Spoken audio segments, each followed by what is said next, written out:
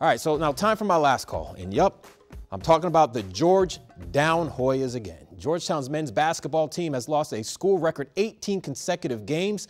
Despite Patrick Ewing having a losing record since he took over as head coach, the school just released this statement supporting Coach Ewing.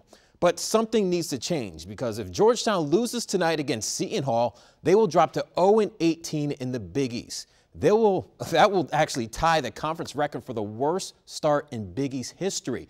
And they could break the record if they lose their final 2 games. That's my last call. Oh, that's just brutal. It's been brutal to watch them. You just hope one of these days they got to win, right? They were so good in the past with Iverson. You know, I was about to say Victor Page was a great player, but, you know, Alonzo Mourning, Patrick Ewing himself. They have such great history. Something's got to change. Maybe we need a one word for them, Darren. What, for what? The Hoyas. For what? I mean, I already did. For change. Bad. Change? Change. I don't know. Desperation, something. I don't know.